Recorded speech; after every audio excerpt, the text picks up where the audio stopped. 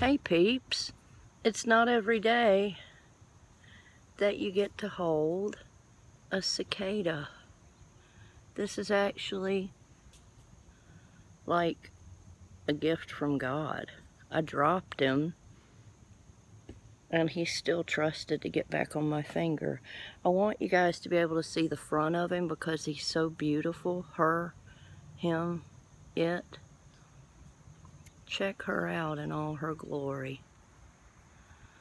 Yeah, this is like the best moment of my life. Me and a cicada being besties. So I'm going to try to avoid spider webs because we have some big ones. And I'm going to place her on the tree, if she will get on the tree, that is. There's your tree. No, you don't want the tree. Okay. Come on, you can get on the tree. I have faith in you. There you go, on the tree. I gotta go to work. Okay, this isn't working out like I planned. So, yeah, cicada, locust, beautiful creature. Hope you guys enjoyed this nearly as much as I did. Look at her. She's so pretty.